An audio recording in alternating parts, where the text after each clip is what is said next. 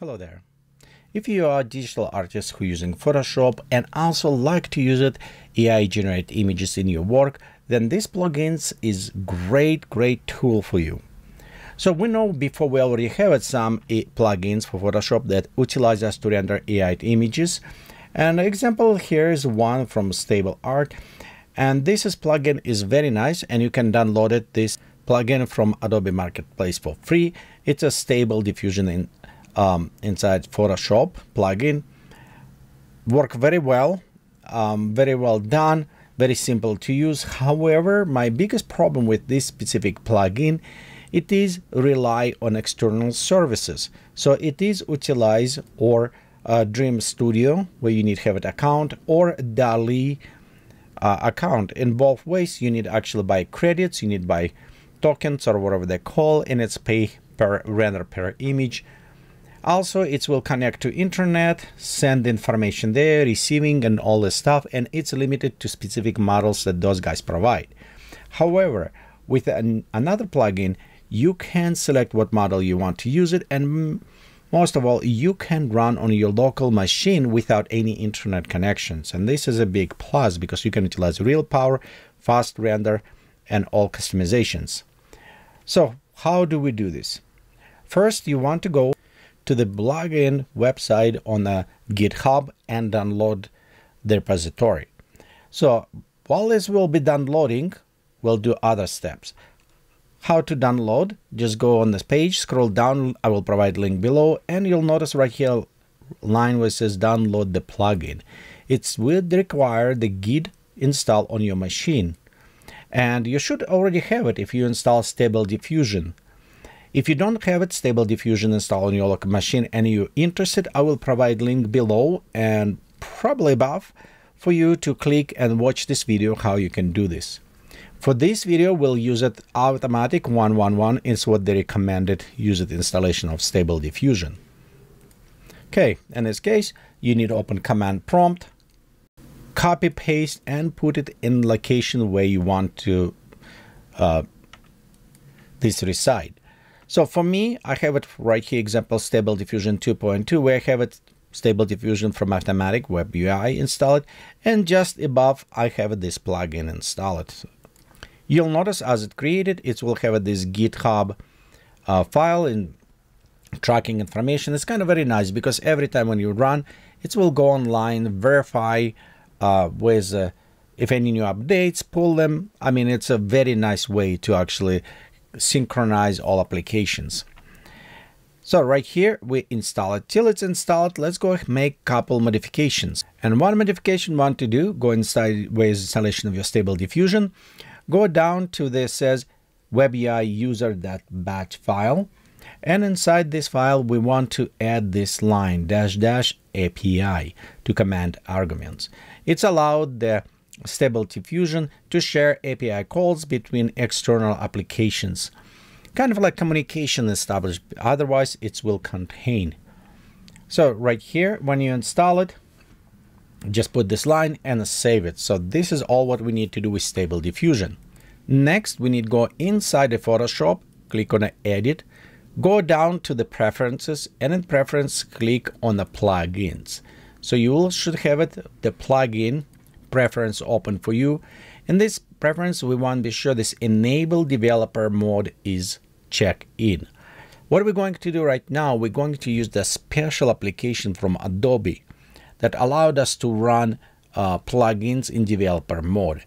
It's meaning plugins that is still kind of need special access, but they're not yet pass full certification from Adobe or put on the market. And sometimes take time, but this is safe application, but it's again, it will require some settings to allow it to run on Photoshop. So right here, Enable Developer Mode need to be checked in, and go ahead and click OK on this. After this, we actually need Developer Tool because we just enabled Developer, and this is we need to go to Developer Adobe and download it UXP application right here, this path, and I will provide link for you down below in descriptions. When you're going to be sure you just downloaded UXP Developer Tool. Then you can launch and open this application. You will have it plugins, Right now, here's I already installed this plugin before, so we'll just repeat it, but generally you won't have it anything installed at all if you have it clean installation and nothing. So area will be empty for you. Be sure you just make this application running as we're working along. Okay, at this point, if you continue downloading, you should go ahead and check if you have for the plugin all finished downloading. So if you have it, all files is available. When it's finished this done, we need now put it inside our plugin. For this, we'll go back to your developer tool and click on a button where it says add plugin. Then we're going to navigate to area where we just installed it. In this case, Adobe Photoshop Stable Diffusion plugin, and we'll select this file called manifest.json. This file is provide configuration information for our plugin. Go ahead and click open. In my case, I should have an error pop up right here because I already have installed this file. In yours, it will be green and it says plugin added successfully.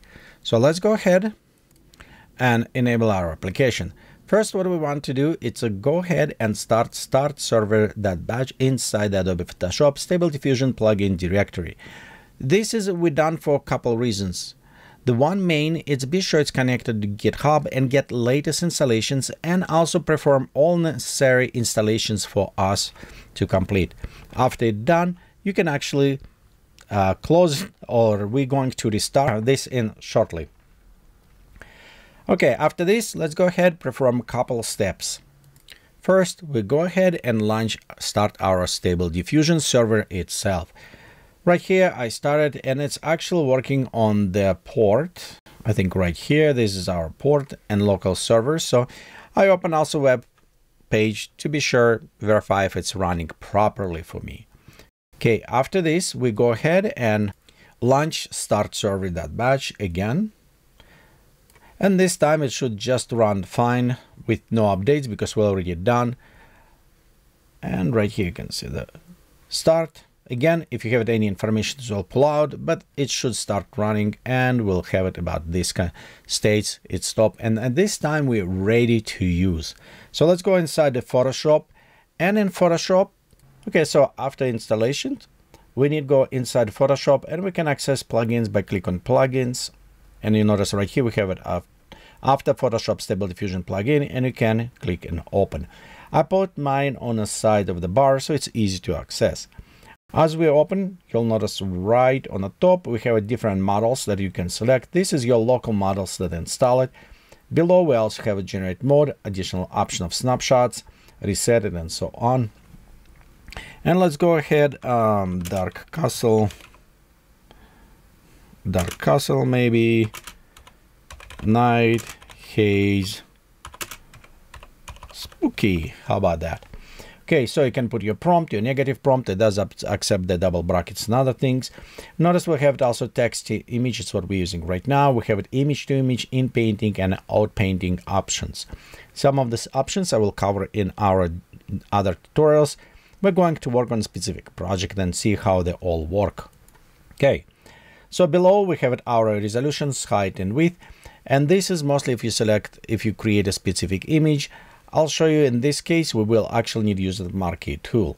So let's go down and we have it our seed and also samplers.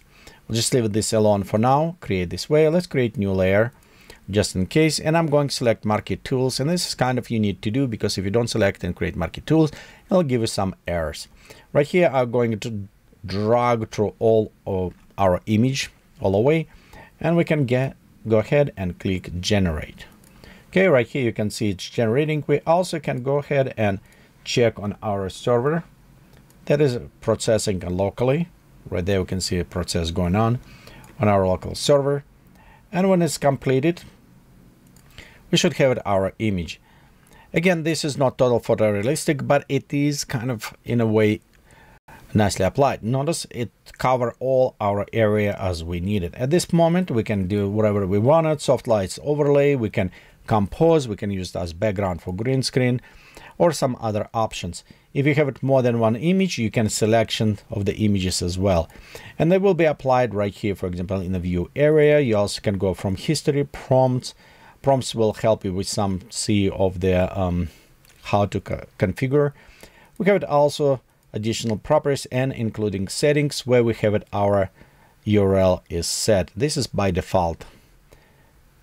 So you can see it's very easy afterwards to use. It's very efficient. It is locally on your machine, and you can use all these different models that you wanted to work with specific style or specific ideas you have it in your mind.